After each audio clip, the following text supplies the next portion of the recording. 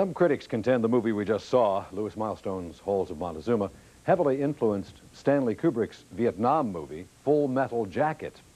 The two pictures had similar themes, and while the one we've just seen ended with a rendition of the Marines hymn, Full Metal Jacket, of course, closes with the Marines singing the theme from the Mickey Mouse Club, remember?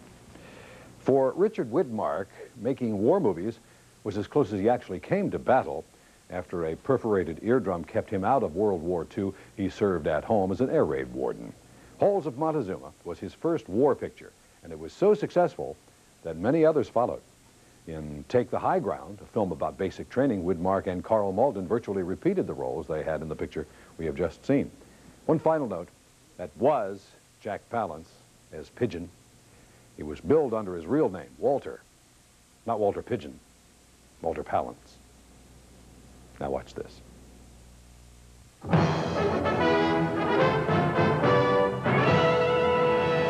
Tonight on AMC, stay with us as we pay tribute to the fighting men of World War II with a special movie lineup. First, Steve McQueen gives a powerful performance in Hell is for Heroes with James Coburn and Bobby Darin. Then Audie Murphy portrays himself in the true story of how he became World War II's most decorated soldier, To Hell and Back. And Don Amici and Dana Andrews are pilots aboard an aircraft carrier in Henry Hathaway's Wing and a Prayer. Be here for our Memorial Day salute tonight, only on AMC.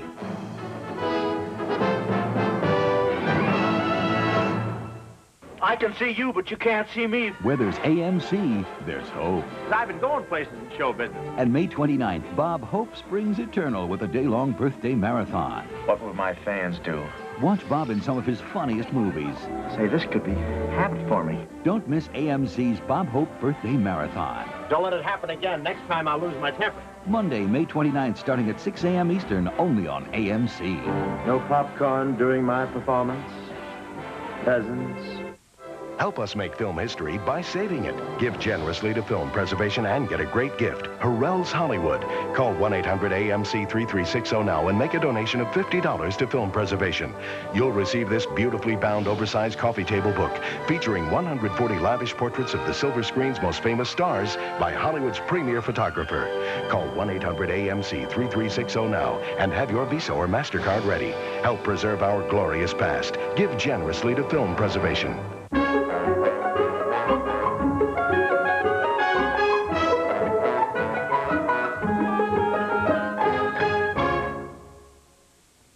For Steve McQueen, today's feature, Hell is for Heroes, was in many ways a breakthrough movie.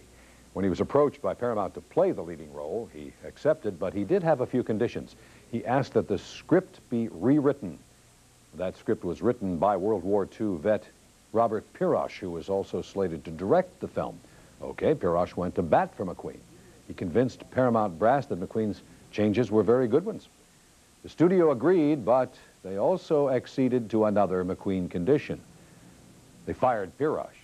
They replaced him with Don Siegel, who at that time was best known for directing The Invasion of the Body Snatchers. Today's movie is credited with making Steve McQueen the anti-hero of the 60s. Here it is. Steve McQueen, Bobby Darin's in this one, and so is Fess Parker. You'll see James Coburn, several others. Hell is for Heroes.